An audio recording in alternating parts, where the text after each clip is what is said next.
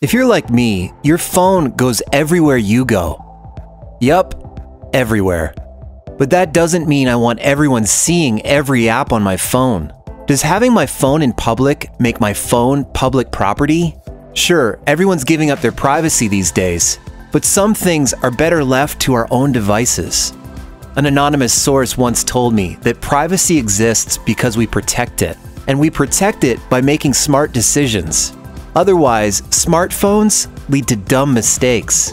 That's why I love this app. It gives me the freedom to decide whether I want people to see certain apps. It's called AHA, the App Hiding app. I pick which apps to keep incognito.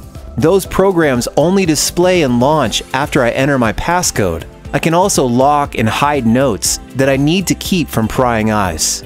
The app turns off as soon as I press the home button or place the phone face down. Listen, we live in an era of intrusion. Get affordable protection from costly exposure. Download the AHA app today.